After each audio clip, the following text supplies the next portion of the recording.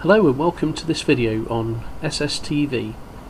Today we're going to do a presentation covering QSSTV and how it can be downloaded, installed and run.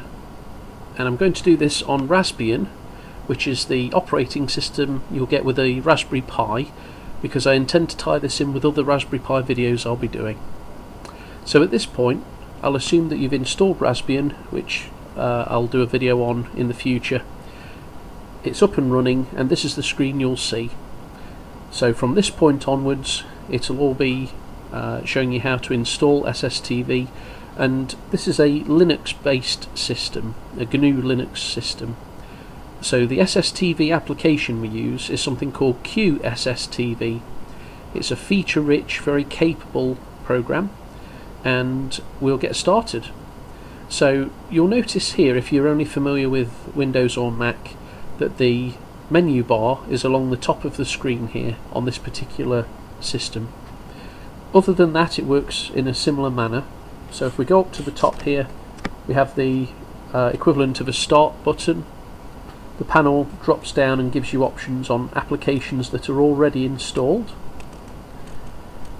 And today I'm going to show you how to install programs not using the typical method of installing, but something a bit more specific to this GNU Linux system. So what we're going to use is something called the terminal, which you may have heard of. A lot of people have looked at it and been frightened away with it, but once you get to know it even a little bit, I think you'll find it very handy. So the first step is to click on the terminal icon at the top here. This will load up the terminal, and it's a command line type system. So as we issue commands into the terminal, it will carry out the orders we've given it. So we're going to use a program called apt, A-P-T.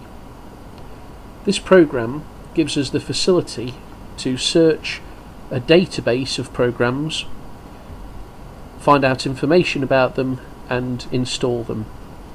The way that Linux works is different from what Windows users may be used to, and to a certain extent Mac users as well, in that Linux has something called a repository, which is essentially a computer somewhere out there that acts as a server, and it has something in the order of 50 to 60,000 programs on it. I believe they're all free of charge, and you can come and go as you please, download and install any of them, and it's generally very easy to use, pretty foolproof, and it gives you a fantastic access to programs that you would normally pay many dollars or pounds for if you're buying them from a shop. You also have the convenience of doing it all online as well. So this Raspberry Pi setup is equivalent to being connected to the internet, either with a cable or through Wi-Fi, and we'll begin. I will just point out this isn't actually a Raspberry Pi I'm doing. This is actually a Raspberry Pi operating system running in something called VirtualBox.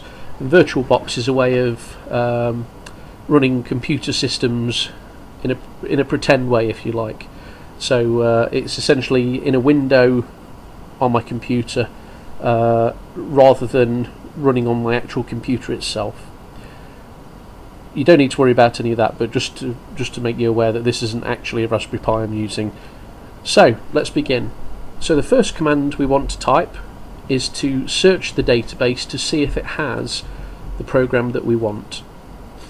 In order for us to do that, we're going to issue a command, first of all, to update our list of programs on the repository, and we'll do that now. We use the command sudo apt update. Now there's three words here. Update, we want it to update our list. Apt is the program that does that. The first word here, sudo, is a request for a higher level of authority in order to carry out this task. So some tasks that you do on a computer will change the system itself, and the way that Linux is set up is such that you have a master account that can do anything it wants, and it has user accounts which have restricted permissions.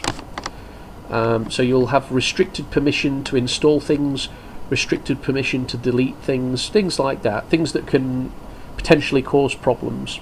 And this is a positive thing, because if we use the master account, which is called root, if we use root all the time, we could easily slip and delete something we shouldn't have, and the whole thing collapses. So this is a way of safeguarding against mistakes, and also to restrict people that you don't want to have authority to do certain things. So again, this sudo command is a bit like asking your boss at work for permission to do something that you're not allowed to do under your own merit.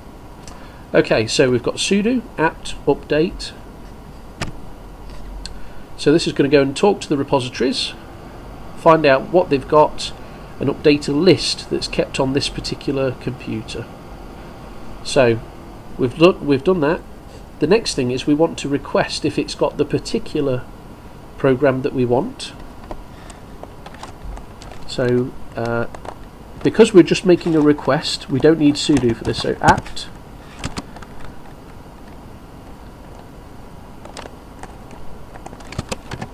search QSSTV. So we're calling the program apt to do a search for the program called SSTV. Right, simple as that, very easy. And once you've done this a few times, you'll find it really quick and easy to do. So away it goes. It does a full text search for the term that I've used there, QSSTV, and it's found something. It's just found one item. QSSTV is the name of it. /stable, so this means it's a stable program. It's not in development, it's not being faffed with, it's not in beta testing, it's a stable program. It's issue number 9.2.6, etc, etc. There's a note underneath, it's Qt based, slow scan TV and fax. So this is the program we want. The brief description there has given us enough information to know that this is the right thing. So we know it's there. The next step is to install it. So what we're going to do here is, because we're going to be installing it, we're going to need the higher permission. I'll just show you. Apt install QSSTV. That is the command to do the job. But as you'll notice here, it says permission denied. Unable to acquire the package front-end lock. Are you root? ? So my user, which is pi@raspberry, which is the default user on this on the initial default setup, does not have permission to do this action. So we need to use sudo and then the same command apt install QSSTV. So we're now asking for permission, and we're asking permission for apt to install this program called SSTV. So we hit enter here. Now there's two things it could do. It might initially say, yep, that's fine, but what's the password? And the password is your system password. So when you put a username in and a password in, that's the password you need to use. As default, I believe the username's password, it doesn't ask for the username though, and the password I believe is Raspberry, but it will tell you that in the beginning. I've changed it, but it's whatever you have as the password there. So whether it asks you that or not, it hasn't asked in this case, because before I started recording I've already used sudo, and when you use sudo it remembers the password for about 15 minutes and then it forgets it, and you have to enter the password again. So within 15 minutes, if you're doing a few commands, it will allow you to just carry on without having to fill it out every time and have it get annoying. So whether you put the password in or not, the rest of this will happen just as you see there. It's saying we've found the package we want to install. There's an additional package needed. With Linux, it will call on other packages to be included as it needs them, which is great. It's just making us aware of that here. So 2 newly installed packages. It's going to be 1.2 megabytes of archive and after it's done it's just over 5 megabytes of additional space used. Do you want to continue?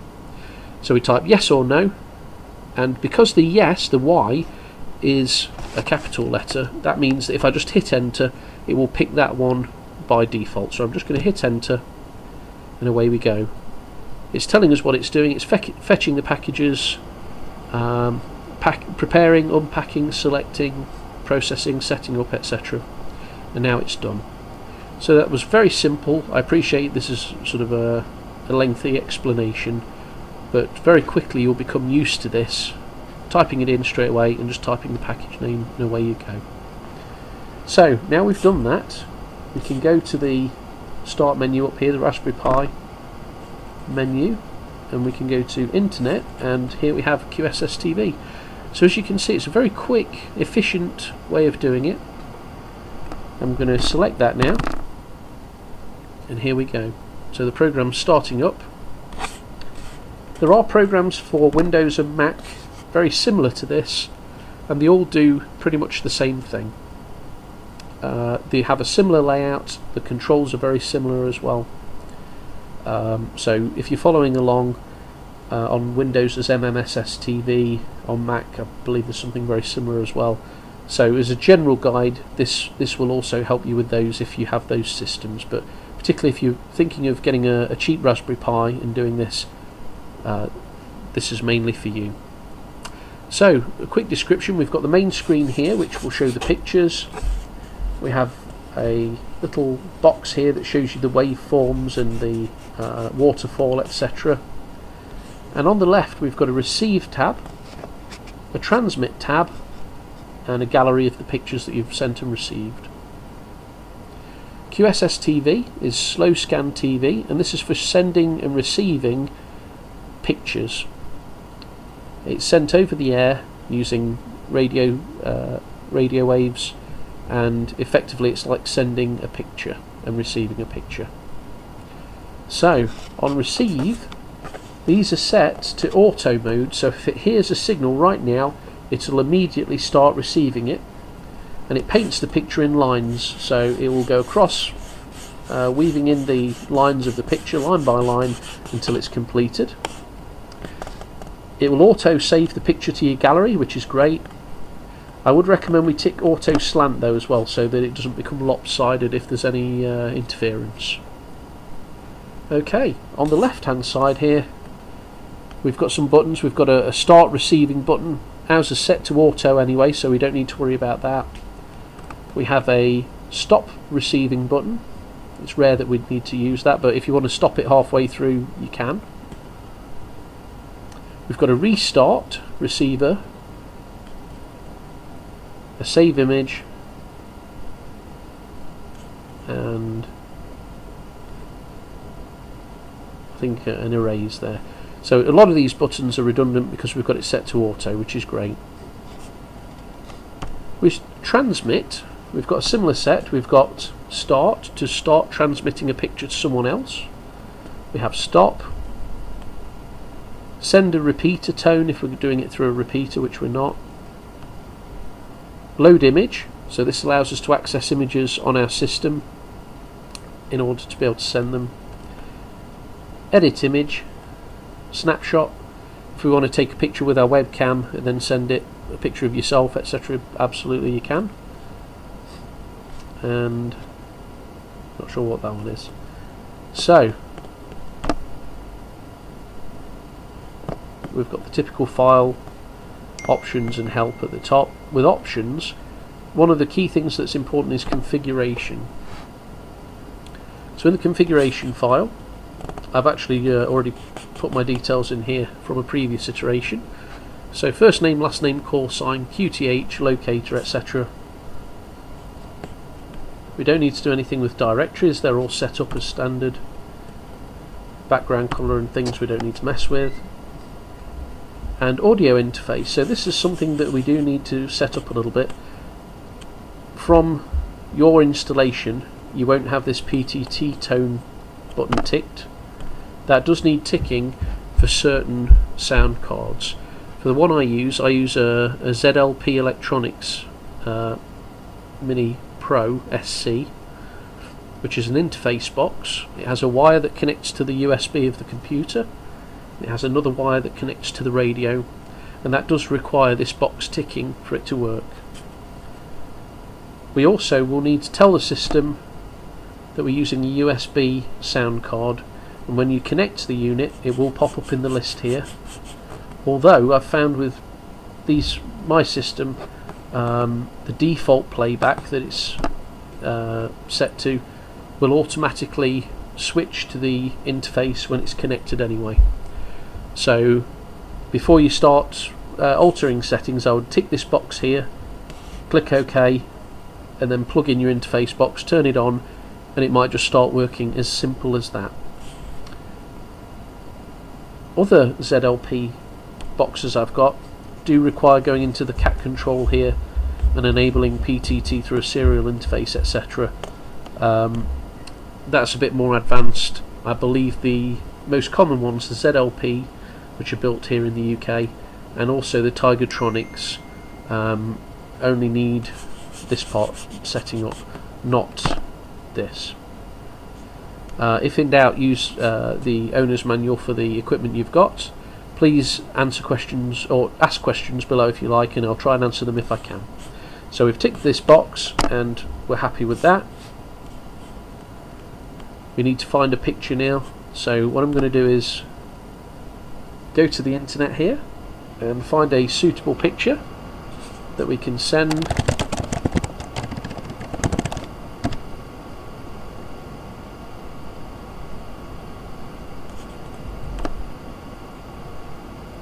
And I don't have anything particular in mind here, although this looks great. So I'll just save this image here to pictures, and we'll call this ICOM, because it's an ICOM radio, and that's been downloaded. Great.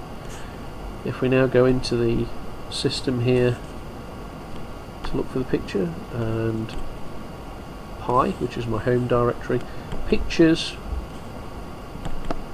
ICOM, there we go.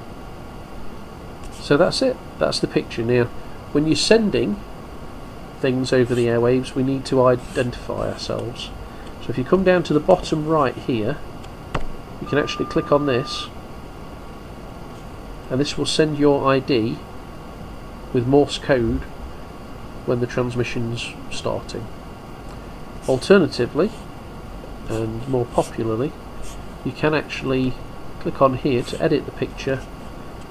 You can then go in and put some text in, and put your call sign in, your name, signal report, and your location,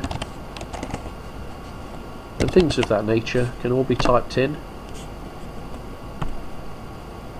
There we go. We can then save this to the picture itself. So save image file. Excuse me, save file. That's,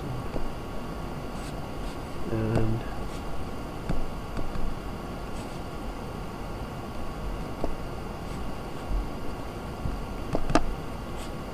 no, what are we doing here? What are we doing? Templates. There we go. So if we call this call, save it there. We can then use a template from the list. The name is call here, it's found it. And as you can see, it's put my details at the top left here. And you can get all sorts of fancy with this, no problem at all. Okay, so in fact, if you go to gallery, the templates list here, this is the one I've just made. Alright. Just looking to see if there's anything else. So you can actually add to it who it's to. So if I'm sending one to my friend Shane there, I can put his call sign, his name, signal reports, etc., and so on. And these can be added to this picture by typing in certain codes. So it won't actually do it at the moment because I've not put the particular code in to do that. At this point we would, as I say, connect the interface box. Now I'm not going to do that because I've found that when I start transmitting it cuts off the audio, so you won't hear me. But you would press start here on the left hand side, and there goes the noise, and this would be transmitted down through your radio.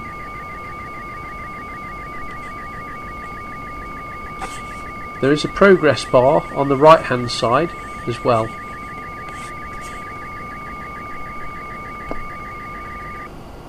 Okay, I've just stopped that because that's quite loud, but you can hear the sound it makes. The progress bar here will go all the way through to the end and stop, and that means your picture is then sent. The other person can then reply.